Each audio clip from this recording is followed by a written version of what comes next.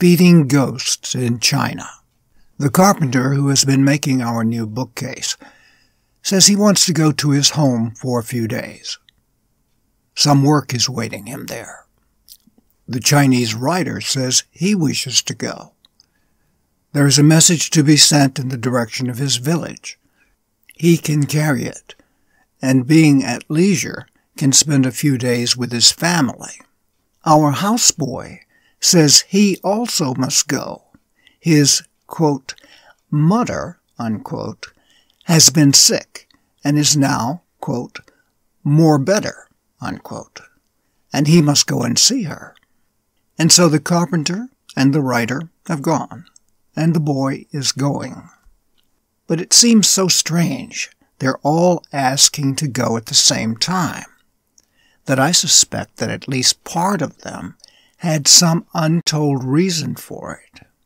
And when I remind myself that it is now the last of August, that it is the time of the full moon, and that last night our Chinese neighbors were going about out of doors, carrying bowls of boiled rice, and that in front of the houses in the street nearby were little fires with those thin, filmy ash flakes that remain from burned paper scattered about them, I feel sure that I have guessed the reason, and that it is a wish to celebrate at their own homes the festival of burning clothes and the friendless ghosts' feast.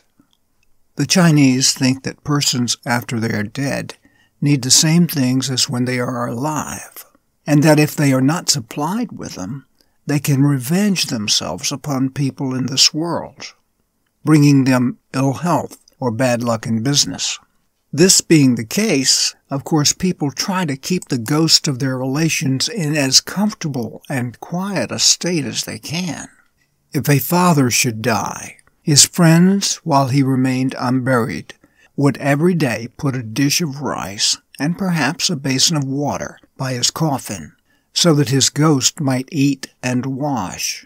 Afterwards, they would at times carry food and drink to his grave, or place it before the wooden tablet, which, to honor him, would be set up in his house, to supply him with clothes and money or anything else he might need, like a house, a boat, or a chair. Paper imitations of these things would be made and burned, after which it would be thought the ghost could make use of them.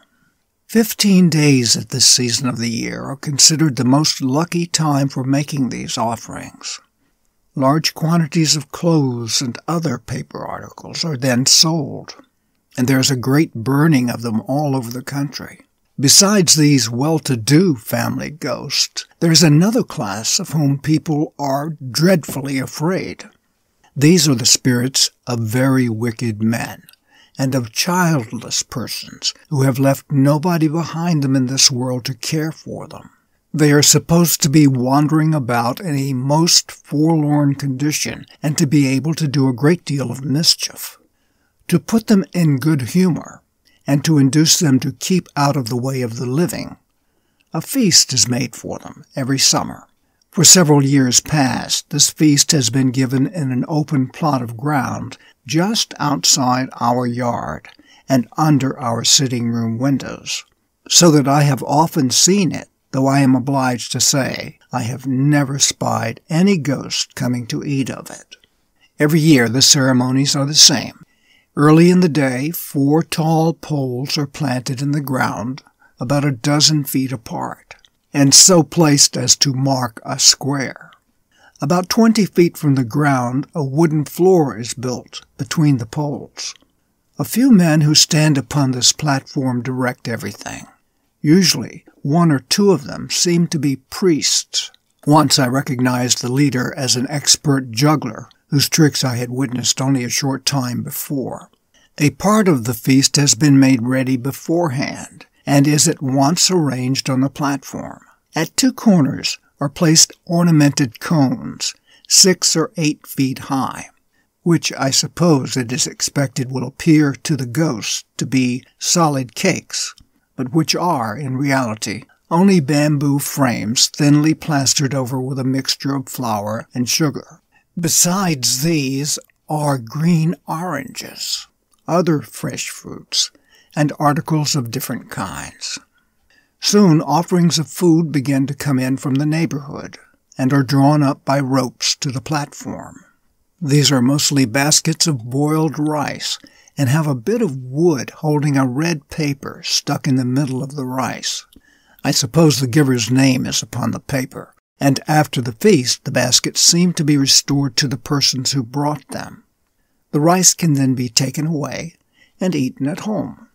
At length the platform is well laden with food, which remains exposed in the sun and wind for several hours, during which time a great noise is kept up with gongs and other musical instruments, partly, I suppose, like a dinner bell, to call the ghost, and partly to amuse the men and boys who gather in an interested crowd around the platform. Late in the afternoon, the headmen begin to distribute the feast. The baskets of food are carefully lowered, the cakes are broken up, and the pieces, with the oranges and other fruits, are flung hither and thither among the crowd, who scramble merrily after them, sometimes half a dozen rushing after the same fragment.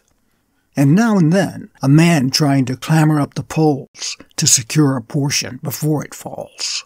When the stage is cleared, the crowd disperses, and the ghost feast is ended. In this region the people are very poor, but in a large and rich community this festivity would be kept with splendor even, and with much cost. Last year a part of the wooden framework fell, and one man was injured. I think this may make the old ground seem unlucky to the Chinese, and lead them to seek a new place for this year's feast.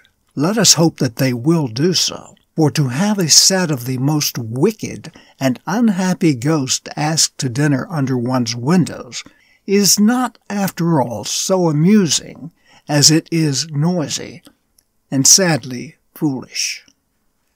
End of section 6.